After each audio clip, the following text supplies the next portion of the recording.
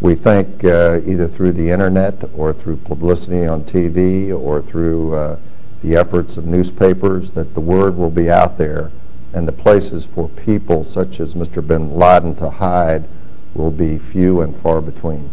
We've had close to 500 individuals who have been profiled on the top 10 list, and we've caught close to 95% of the people that have been profiled.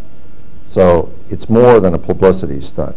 If you can show the results, and when you have 95% capture rate, those are pretty good results.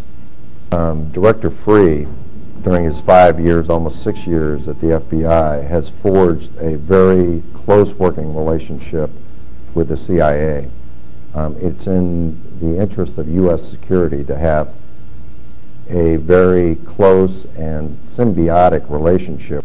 During the 70s, when we had a number of domestic terrorists that were related to the radical left in the U.S., and they were bombing government facilities, killing policemen, that type of thing, and it was necessary to appeal to the public. And now into the 90s, we've moved more into international terrorism that's affecting the national security of the United States.